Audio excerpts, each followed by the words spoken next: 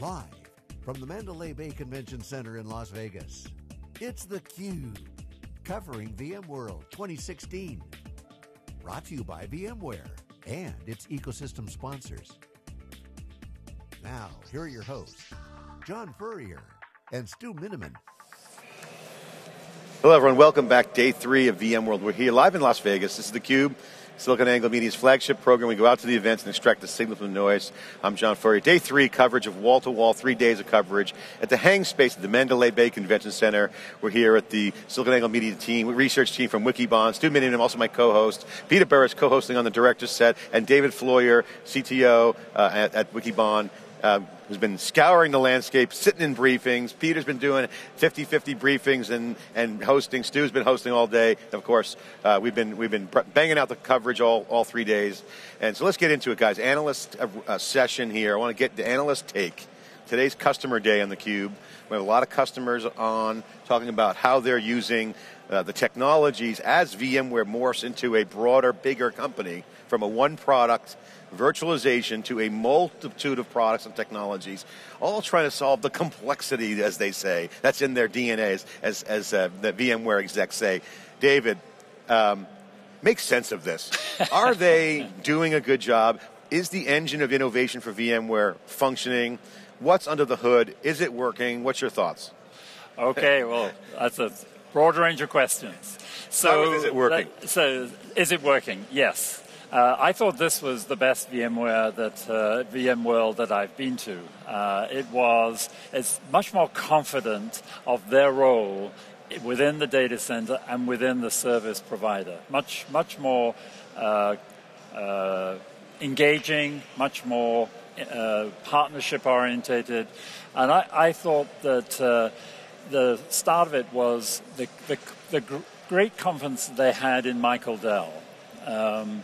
He seems to be signaling that he's going to allow them all the latitude they need in the world to make partnerships within the Dell enterprise and also outside of it. I thought that confidence really came through, as opposed to the handle on the throat that EMC often appeared to have. So that's a good thing, and I think it showed. You're saying EMC kind of had this invisible hand, the Federation, yes, kind of backdooring into access, and you're saying you feel good about the sincerity of Michael Dell. That's right. If you look at VSAN, for example, VSAN, 6 years, it should have been out 3 years ago in volume, and you felt that EMC was holding things back, maybe for good business reasons, but holding things back.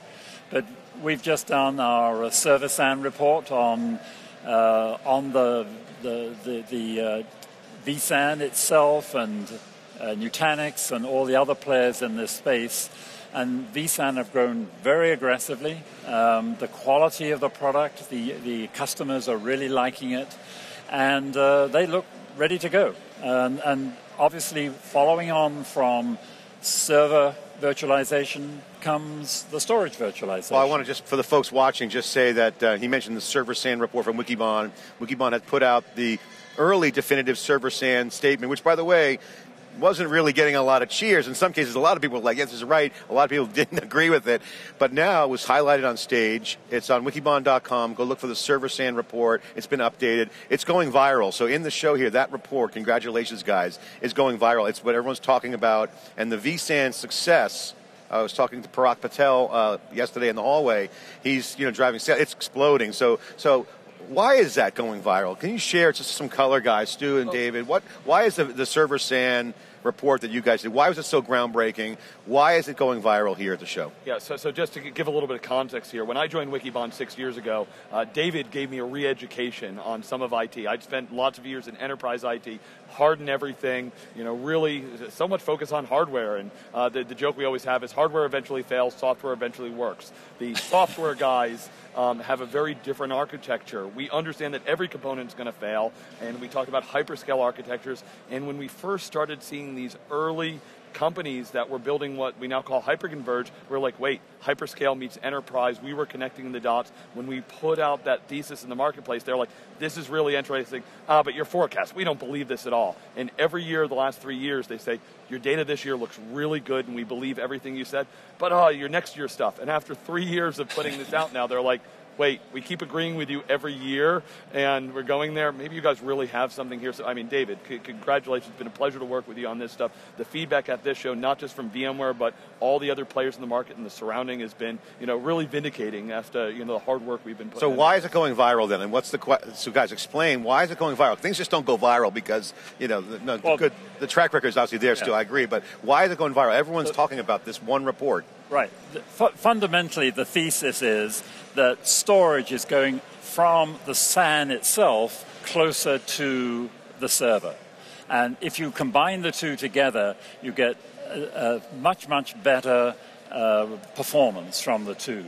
And it's also combined with flash. There's a lot more flash now, and the flash is taking away that ability to have things at distance. It's got to be close to the server. And what's happening within the server as a whole is now the network is the bottleneck. And now you're seeing the combination of much faster networks, people like Mellanox, for example, much faster storage with the flash and attached, and the processors themselves. The three together are making a much lower cost, higher performance. And if you look at people like Datacore, which are a small company, they've got benchmarks using this methodology, which are now 5 million IOPS. Absolutely out of this world, twice as fast as any of the original SAN And because of the configuration? Or it's all closer together. So another way of putting it is that it used to be that the latency off the disk and the subsystems associated with the disk was large enough that slower networks didn't get in the way. Now with flash, the latency out of flash is so low that you have to worry about the speed of light. David's right, it's pushing it back closer to the server without reducing the software interfaces and manageability. So it's not direct attach, but instead it's using software but pushing it slower so you can operate at faster speeds. And obviously the application pressure too for real-time data, having stuff processed faster, is that also contributing to this new kind of way of doing things? Yeah, it's a whole number of technologies. You've got erasure coding in there. People like Pivot 3 who have used erasure coding for years being the basis of this, and again lowering the cost. So it's a continual application of a lot of different technologies, and innovation that's happening in this area is mind-blowing. It's just fantastic. Yeah, so David, it reminds me a lot of what you're working on now is some of those same considerations of, storage and networking and latency factor into IoT and edge computing and everything else. I know that's something you've been looking at this show. Maybe you can give our audience an update as to that. Yeah, there's edge is a funny word. Edge from an IT perspective is round the edge. It's the factories, it's those funny people out there on the edge, and headquarters is the center. From an IoT perspective, the edge is actually where the real value is being created, whether it's a nuclear power station or a factory or whatever it is. They take a different view of the world, and there's a view that within a lot of people in IT that this is the edge and we should have the data and put it all in the center. From an IoT perspective, they want to maximize the value that they get out of the data in real time, maximize that, and hold that data probably much closer to the edge. And then if people want it, come and get it from them. And they will be doing a lot of the analytics out there on the edge. So it's a different view of the world. We think that the edge is going to be an area of innovation within IT where it's got to be highly available, highly changeable from the outside, managed from the outside, but the edge is going to be an area where there's innovation, people putting out very, very large amounts of storage, etc., very close to the action itself. So, Stu, we can update what you said. Hardware fails, software... Hardware eventually fails, software eventually works. Hardware eventually fails, software eventually wins, physics doesn't care. And we're doing a significant new piece of market research exactly on what David's talking about. So take a look at that. Anybody that wants to contribute, Peter at SiliconANGLE, that's the direction we're taking. So the one quick comment that I would make is that I've never been to a VMware or VMworld before, but I've heard a lot about the challenges and tensions, many of which that David mentioned. One of the things that I see coming out of this, and it's going to be interesting to hear what the customers have to say, is the degree to which VMware becomes a salve, a glue, a way of bringing together the Dell and EMC ecosystems, and helps use software to unify the whole thing. That's a great point, and I think one of the things that David said also sparks that conversation. I've been asking, always have these little questions, the puzzle pieces I'm trying to figure out, and one of them is the future of the ecosystem, and really what does VMware stand for? And so I've been kind of asking all the execs these kind of pointed questions, but one of them I'll share, and I asked Gelsinger this, and I asked some of the other ones, what's VMware trying to do? And actually, the best answer came from Steve Herrod, who's no longer with VMware, but he was the CTO now as a VC. He said VMware's DNA is to solve complexity and make things simple. That was their original DNA of virtualization. And so what's interesting is, I asked them, so what are they tackling now? What is the complexity that they're tackling? And how is that rendering itself in the customer environment? So the next series of questions goes to the customer. What's the complexity that you are trying to abstract away to enable faster acceleration of innovation? And that's storage on the one hand and network on the other. I would add one more to that, and that is we are going to enter into a period of uncertainty about inter-cloud communication. That we're going to see a pretty significant amount of money being spent on how do we ensure that clouds can work together. Yeah. We saw some good data from VMware. It's actually a little bit less than I had thought, but the average shop, the average CIO is administering at least 2 to 3 relationships with cloud suppliers.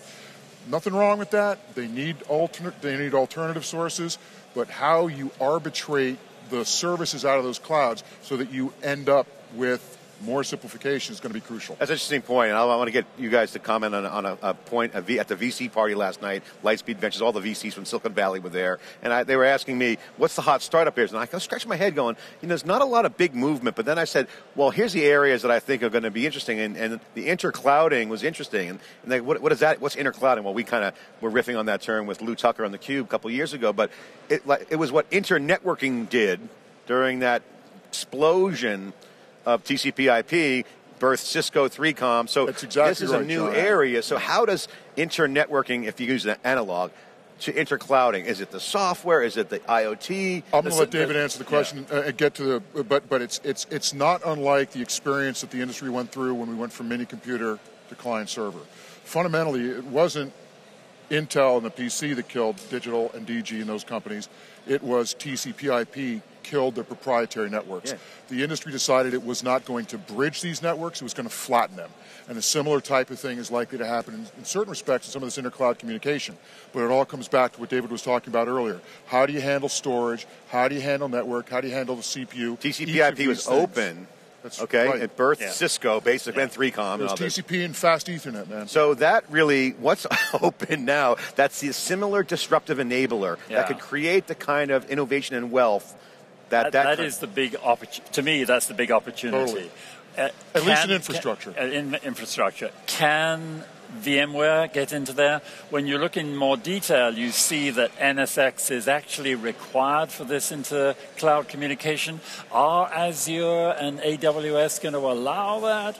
I think there's an opportunity. Well, I asked Pat Gelsinger that point. I'm like, how are you going to intercloud with Amazon? Oh, they have APIs. I'm like, you're going to sling APIs? That's your answer? Come on, Pat. Come on, go deeper than that. But David, I mean, it's that interconnective tissue from the networking side. So, I think there's another a little bit of relationship there, just like Amazon with VPCs kind of reaching. That networking is going to be where we build some of those bridges and tunnels. I think there's another answer that may come out, which would be equally important, and that is physical location. So if you have co-location with, for example, Equinix in that space, and you have all of the other cloud vendors in that same physical space, the people who are going to own that intercommunication are the people running that data center. The facility will matter. So the facility very much so. Mechanisms for Physics allowing matters. that. Yeah. Physics matters. But just one thing, but when VMware bought Nicira, and Nicira can actually bridge between various hypervisors, and that's what they're doing. So let's not confuse physical networking with the virtual networking, which is really where VMware sits. But we got to be careful about bridge-based solutions. Right. No question. Yeah, the tunneling, and we've been talking for decades about this. So everything we're talking about just proves that this is going to become a problem, because we're trying to make a lot of these systems, they're working, but performing some unnatural acts, and as a consequence, over the course of the next few years, this is going to, David's right, this is going to be where it all happens. All right, so what's the complexity that needs to be solved? That's the question. The complexity is, how do you get different cloud systems to communicate with each other at the data level, and so that you don't have to segment your applications and your data. Exactly. And I mean, step one is really we're going to manage multiple pieces there, because moving is, a whole different data thing. is and for the birds. I think I've heard many times today, it's more of just kind of the interconnecting tissue, not, global vMotion is, maybe hyped a little bit too much over the years. Yes. I don't know that we're going to get, well, let's put it this way. We're not going to get a stateless TCP IP to solve the problem, because what we're talking about involves a lot of state. So at the end of the day, this is going to be an area of a lot of innovation, a lot of invention, a lot of innovation. VMware is going to be in the mix, and I think that's what we want to talk to customers about. How is VMware going to be in the mix of solving these problems? The whole question of what open means, it's just because you use open source doesn't mean that you are open. There are new lock-in mechanisms evolving that don't require any proprietary code, but could have some nice sticky factors like data. So it's going to be very interesting next couple of years, guys. I mean, Microsoft's got the big move to make right now. I mean, don't you think? I mean, what they do now would be very telling. What Microsoft does with Azure Cloud is going to be really, really telling. Yep. 100%. Okay, guys, analysts, breaking it down right there. Breaking down the opportunities for creation of innovation and wealth and jobs in this area for startups and the big companies, also where VMware could go. This is theCUBE breaking it down. We're going to hear from customers today, day 3. I'm John Furrier with Stu Miniman, Peter Burris, and David Floyer here on theCUBE. We'll be right back with more. You're watching theCUBE.